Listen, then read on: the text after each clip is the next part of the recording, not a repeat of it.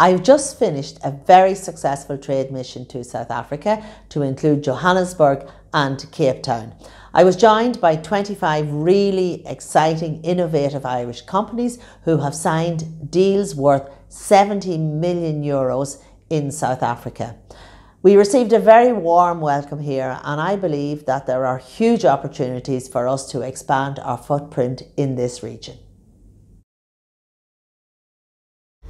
I'm finishing up the Kenya leg of my trade mission to Africa. It has been a very busy but a very, very productive few days, and I would like to congratulate the companies who signed deals, but most of all I would like to thank the Kenyan people for their huge welcome. This is our first ever trade mission to Kenya. I have seen so many opportunities here, and I know it won't be our last.